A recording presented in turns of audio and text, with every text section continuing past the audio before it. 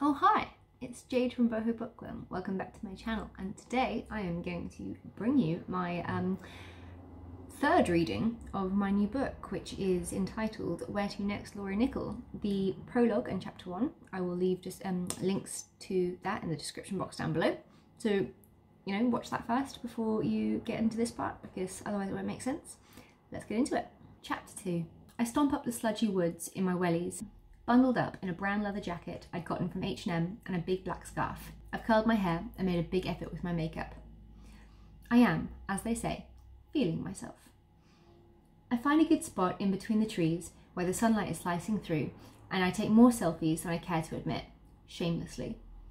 I'll post one later on Instagram with a great uplifting quote like, "Rock bottom is the solid foundation on which you rebuild your life." There's a message from Martin, and when I read it, it surprises me. He wants to come over. I agree, making us both promise that it's going to be a good night. No more arguing. When Martin gets to my flat, we order takeaway kebabs and watch a Christmas movie. The night is alright. We managed to get through a whole evening together without fighting. Hurrah! How sad is it to feel the need to celebrate that? Are you feeling better about us? I timidly ask him before we go to sleep that night. Yeah, we should do something together tomorrow, he says in a toneless voice. Once again, I'm surprised. It doesn't sound like he's all that interested in seeing me, but I nod in agreement anyway. The next morning, I'm busy brushing mascara onto my eyelashes, getting ready for a shift at the pub, when Martin walks into the room, fully dressed and shoes on. The way that I have to walk to the pub is right on his route home, but he tells me that he's going now while I'm still busy getting ready. I blink in surprise. I hurt that he can't even wait 10 minutes for me to finish getting ready so that we can walk together, like a normal couple would. I don't say anything though. I watch him leave, my disappointment palpable. It's like our relationship is literally disappearing right before my eyes. It's become so bland and mundane. There's no spark to it anymore. I sigh as I hear my front door close on his way out. I feel like I'm done, like I need to make a plan before the inevitable breakup. Somehow, I can just feel it coming. I'm in denial about it, but deep down, I just know. After an absolutely miserable shift in the pub, where I felt like I was barely holding it together, I scroll through flat rentals in Newquay. I'd love to live by the ocean again. When we break up, I'll go there. I smile slightly at the thought, though realistically, I know that it's the worst time in the world to be moving towns, looking for new jobs and getting a new flat, especially considering I have absolutely no money to put towards a deposit. I stop searching, knowing that there's no point right now. I look around my flat. It's a Friday night. Martin texted me to say that he's staying over with his folks. I don't want to be alone on a Friday night. I message my friend Adrian and ask if he wants to come over for some drinks.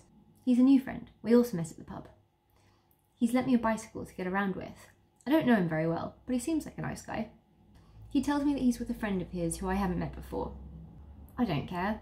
I just want company. I invite them both around. We have a couple of drinks, order a very naughty McDonald's, and eventually Adrian's friend says he needs to go home to his wife and kids. Adrian stays, and we open up another bottle of 19 Crimes wine. We're deep in chat when we both hear the stomping of footsteps on my staircase. I know I'd locked the front door. It could only be Martin. I swallow hard and tell Adrian that Martin is on his way up. His eyes go huge. It's fine, I say reassuringly. But is it? I gave Martin a spare key, but to just show up unannounced isn't right. He cancelled our plans earlier that day.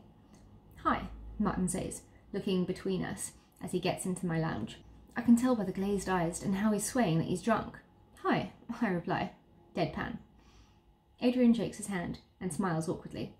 Want a drink? I ask Martin, not really sure what else to say. No thanks, he shrugs. I look at Adrian's empty wine glass. Do you want another drink? I ask him. Yeah, sure, he stammers. Actually, mate, do you mind giving us some space?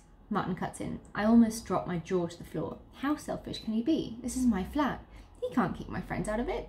But he does. Adrian hugs me goodbye and leaves with his proverbial tail between his legs. I don't like how Martin thinks he can do that. We talk it through and he slurs and starts to cry. Again. I'm going to try harder, he says. It's nice that he's realising that he's not putting effort into us, but I just don't know anymore. I don't know if my heart's in it fully anymore. It's too much drama. How grumpy he is all the time. Kicking my friend out the flat. It's too much. I love him to pieces, but at the same time, I feel so deflated and broken. I don't see us getting married and having babies anymore. I don't feel like he wants to be with me, and I don't want to waste either of our time.